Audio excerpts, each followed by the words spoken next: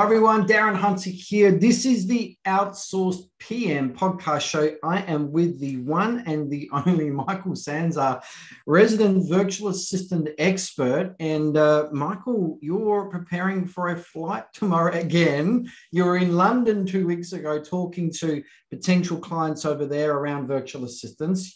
You know, at the start of December, which is a couple of months before that, you were at a property management event in London.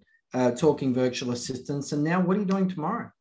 So tomorrow, Darren, we are getting on a plane and heading over to the Philippines, which we haven't been able to do in 2 years. 2 years. You never would have thought that with such a big team in the Philippines that you could have not visited for 2 years, but you never would have thought that for a second.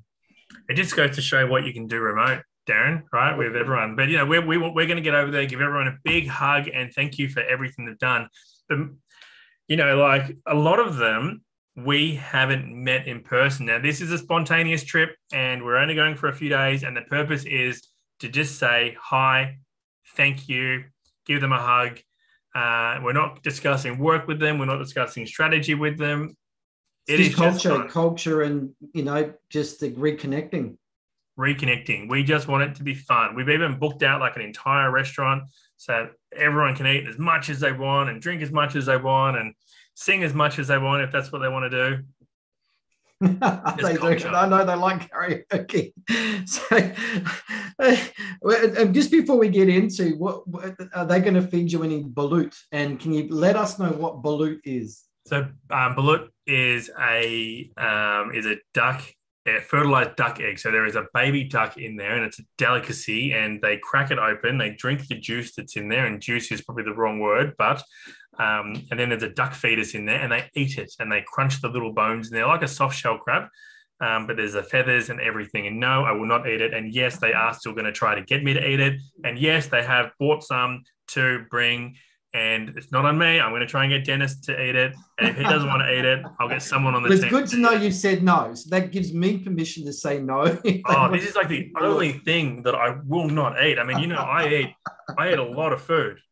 But look, I know they're wonderful people, and yeah, I certainly, you know, for whatever reason, I'm not able to make it, but boy, it would be a good time. So let's now what we've covered, everyone, so far. We've really wanted to take you on a journey, showing you, opening your eyes to all the different things that a virtual assistant can do. And look, we've really explored. It's very much is having that trusty property manager assistant, but not based in a desk next to you, based virtually. One internet connection, one phone call away, one text chat away, one Zoom away.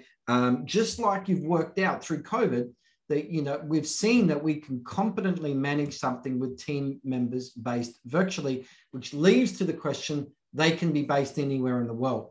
And so we've talked about virtual assistants, you know, with the leasing process. We've covered them being involved with taking leasing inquiry, them being involved with making sure the tenant submits their application, all of that work around leasing, and then the application processing itself. We've done a podcast just on that.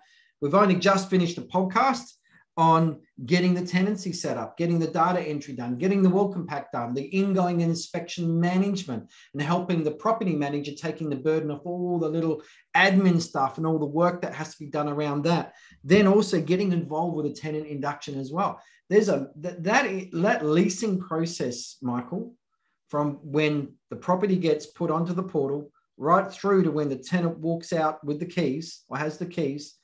There's a lot of work that we've taken off the shoulders of property managers by using virtual assistants. So if you haven't heard those, get into those other podcasts. Of course, you can listen to them on iTunes, Podbean, on Spotify, or just go to inspiredgrowthtraining.com or Team Spot Design and you'll get the links to those podcasts there. But Michael, we're now talking today about lease renewals. We've already covered also repairs and maintenance. We'll do another podcast talking about how virtual assistants can be involved with chasing late rent. But let's talk about lease renewals. And just straight off the bat, you told me one of the first things, this is something property managers just don't do. But first thing a virtual assistant can do right at the beginning of the lease renewal process is go and check out the rent value of the property ready for the new lease, the new lease renewal. How can they be involved in that? Yeah, so like we used to use CoreLogic, we use Price Finder now, going online, finding out what the comparables are. And, you know, some people say that how can a virtual assistant figure out what the rents are? And look, they know it's 3-bedroom, 2-bathroom, 1 car, like whatever the parameters are, they know. And at the start, they would have to send that off to me or the property manager. And I would say, yep, exclude these ones, perfect. And then I could look at that and work out a rent. But over time, they started to understand the values and the rents and what constitutes an amazing, an average, and a subpar type property, right? And how you would apply that value. The other thing too, Darren. A property manager is only going to be checking this stuff anyway. So the VA is going to be gathering all this information and presenting it to the property manager, right? Yeah, the grunt work. And it got to the point where I would say, Darren, you come to me with what you think the rent should be, right? Because I'm going to look at that pretty fast and go, yep, bang on. And they would know that if it's an above average property, and I would tell them, this is an above average property. They would know there's going to be a bit of a premium on that. And then I've had people say, yeah, but there's nothing available at the moment. You're not going to get any comparables. No one's rented anything for a few months. Then it's a case of, you know, instead of being 500 meters your perimeter, you go a kilometer or 1.5 kilometers, but you find comparables.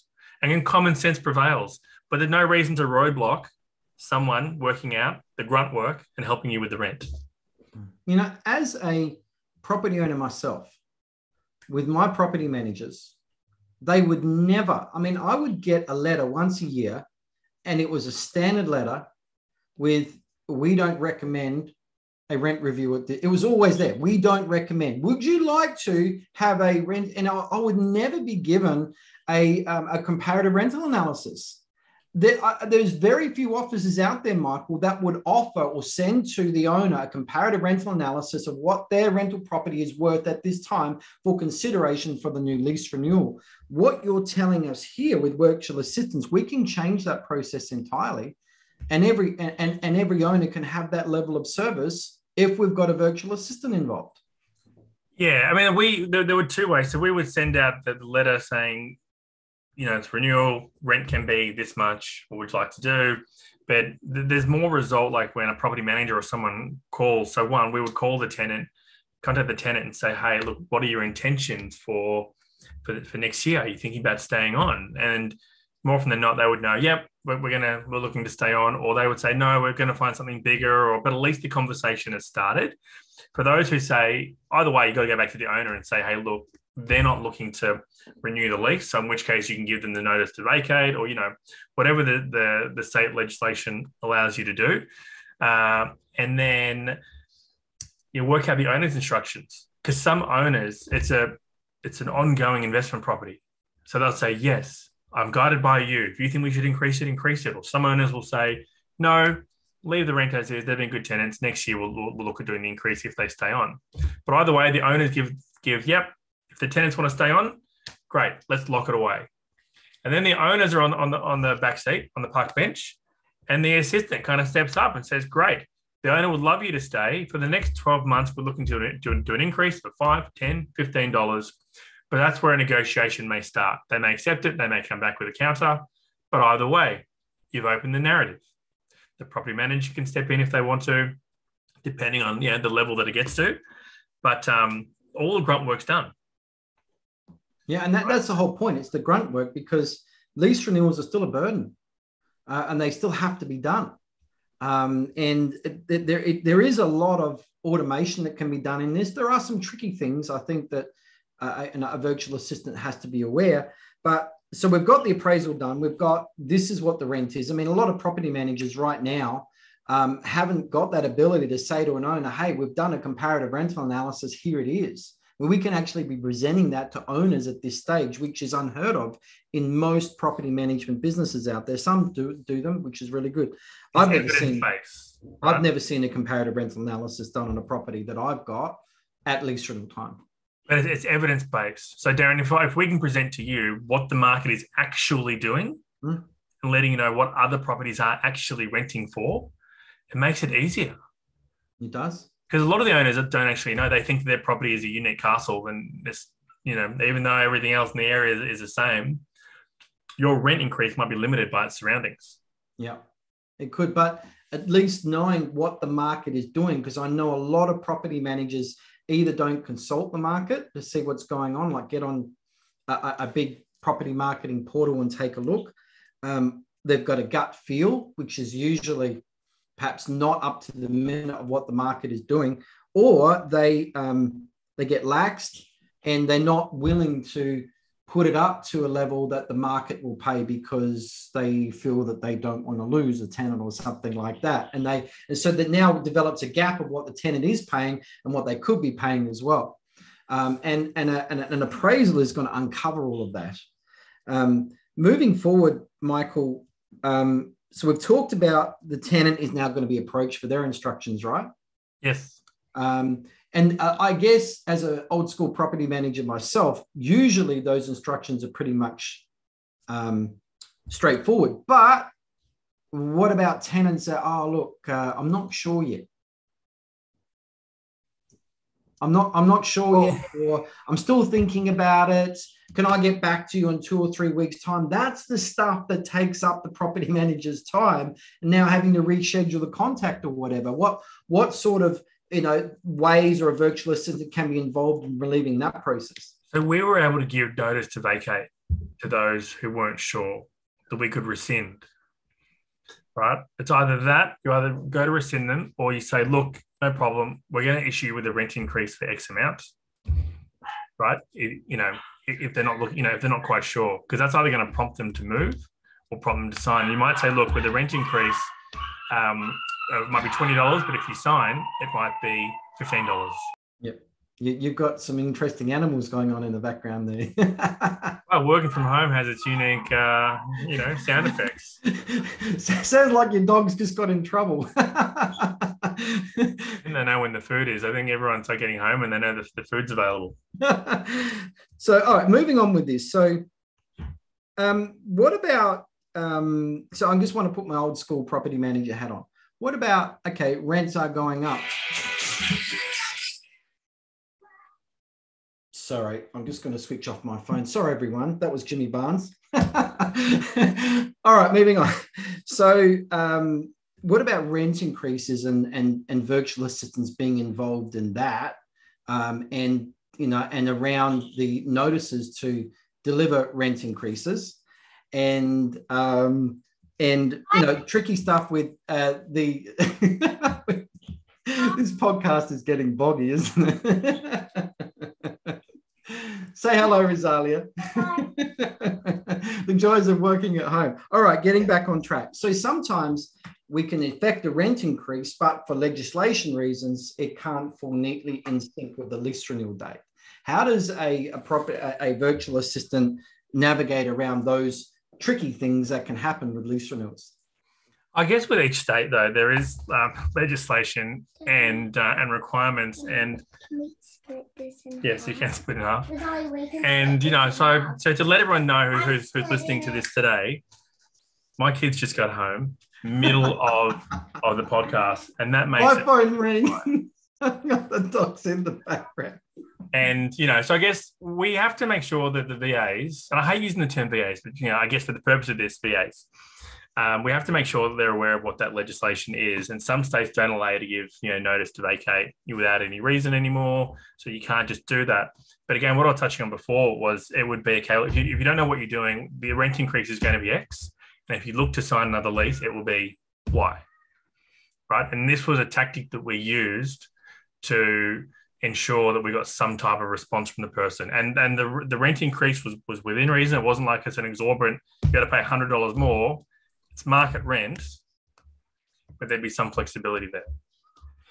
All right. So we've got terms, we've got the, is it 6 or a 12 month? We know the rent amount, all of those sort of things. We can go back to the base agreement for the owner name, tenant name, property address, all of those sort of things. How can a virtual assistant get involved around creating that lease, and what is some of the technology that works really good? So for the VAs to help with the lease, you've got DocuSign. There are other online platforms that allow you to kind of automate creating a lot of the lease documents. The narrative with us was, and with other clients, we go through, we work out what the rent is, we know where the leases are kept, we find out what the confirmed conditions are for that lease renewal. We enter that in to whichever platform we're using. We get that signed off. That's all confirmed. The tenant signs it off. And then we put that, we update the CRM, so Property Tree, Property Me, whatever it is. And then it's business as usual. We make sure that the tenant is also aware 30 days out again what their new rent is going to be. Yeah. Right. There's another reminder before that, but then there's the other reminder, the final reminder, so they know when they pay the next one.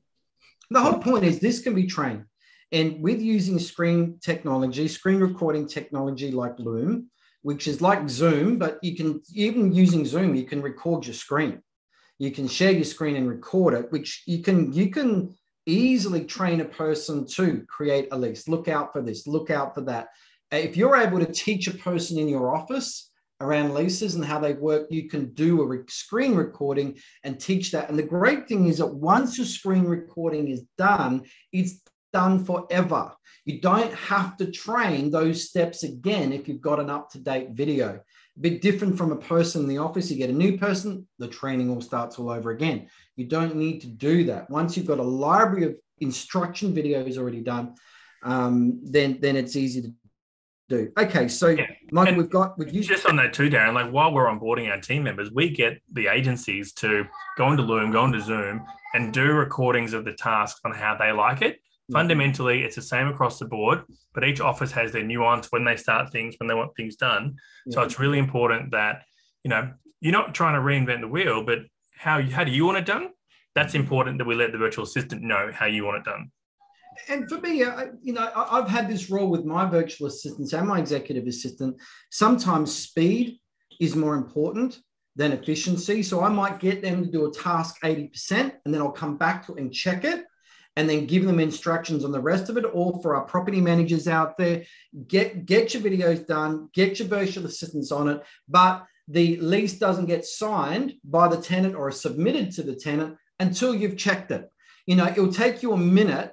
Any property manager takes a minute or 30 seconds to look over that schedule to know that it's correct, and without you then creating the whole thing. So instead of spending 100% of the time, you're now spending only 10% of the time and getting your virtual assistant to do all that work. And your work is simply checking the stuff before it goes out. You're the quality controller at the gate, just to make sure that there is no mistakes. Because I think, Michael, you and I agree, we can't be making mistakes on this stuff, particularly around rent increases with the sensitivities of dates and giving the notice in accordance with our state legislation. We've got to be very, very careful around those. So property managers, you need to be looking out for that stuff as you normally would anyway.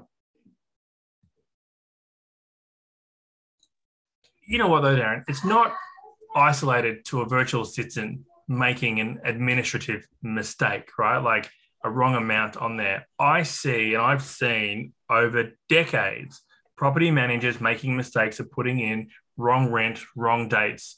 So to think that this is an isolated issue with someone that works from home, not in the office, it's not. So like you're saying, Darren, the instructions that you give using Loom and Zoom on clearly how you want things done, that minimizes the risk of errors like that. Yeah. The difference is, Darren, when people are in your office, they don't get nearly as much training as someone that's working remote. I would be mortified training someone old school way of having them in the office, explaining how things are done or referring to procedures or whatever. I would be mortified in doing that because I want to have my video done. They can look at that. I'm saving my time. I can be giving tasks through a chat system or a tasking system or something like that. I can give a Loom video or screen recording of individual tasks. If they're unsure, they don't have to ask me a question. They can go back and rewatch the video. It's just so much more efficient now using the virtual tools that are available to you instead of it doing an old school, old training way of having someone in the office. It's so much more efficient and effective. And here's a tip. Here's a tip. If you've got these videos, go to your YouTube channel, set up a playlist, and just make it unlisted or private so that only people with that email assigned to it can access it. So then your VA has a really quick reference guide. They all use YouTube. They know how to use it. They go to your page and only they can see the tips and the rules. It's all there. And the playlist can be entitled We've got a playlist just on lease renewals. We've got a playlist just on chasing late rent. We've got a playlist on setting the tenancy up. We've got a playlist on routine inspection management. We've got a playlist on repairs. And so you can have, just like procedures, all these playlists with 5, 10, 20 screen recording videos under one playlist. And as Michael said, it's people think the mistake is people think YouTube is only public. It's not. You can just simple setting change. The video is now unlisted, which means only someone that's got the link can actually watch it, or it can be private, which means only a person with that specific Gmail email address can actually watch it. So you can really screw down the privacy settings and the security settings really, really tight if you want. Michael, I just couldn't imagine doing work that I do today in the fast pace that I do it without virtual assistants. I would be lost and so bogged down with so much work. It wouldn't be funny.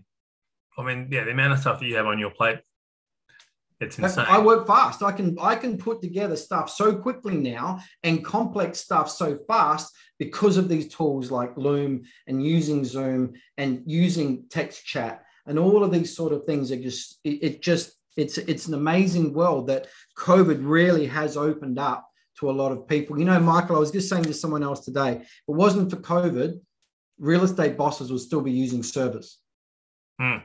They would still be using servers and property management software based on that. But because COVID came in, it forced them to go to the next level using technology. And we're all the benefit of it, of doing that. So I think, okay, so once the lease has now been signed, is there anything else now that the virtual assistant can be doing and tidying things up to finish the lease renewal process?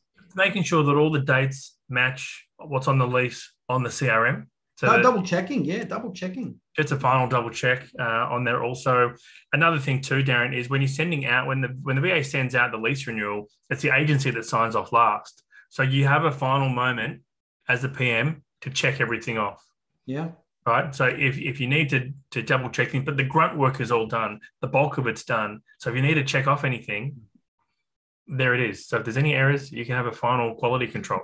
So bosses out there, you're concerned that this is a real problem. No, if you've got a checking process in it with your staff, your experienced property manager checking it, this should not be a concern. Your concern is, of course, if your checking process isn't there. You've always got to be checking this stuff. So, Michael, I think that was that's a really good podcast. There's some good nuts and bolts. I think this is our first podcast where life got in the way, and I'm not editing the video or the podcast. It's just going to go on. This is just what Zoom is and what living on Zoom is like. So great work. Now, just everyone, if you want a list of all the typical tasks that you can outsource. Now, Michael ran a rent roll, 650 properties in Melbourne. 80% of those tasks were outsourced. We've got those in a list. Just go to teamsbydesigntasks.com. That's teamsbydesigntasks.com. But Michael, what's the best and easiest way for people to reach out to you if they want to talk to you? Yep, really easy. Go to teamsbydesign.com, contact us, and we'll book in a time to have a chat. Cool. All right, everyone, thank you so much. And thank you, Michael. Thank you.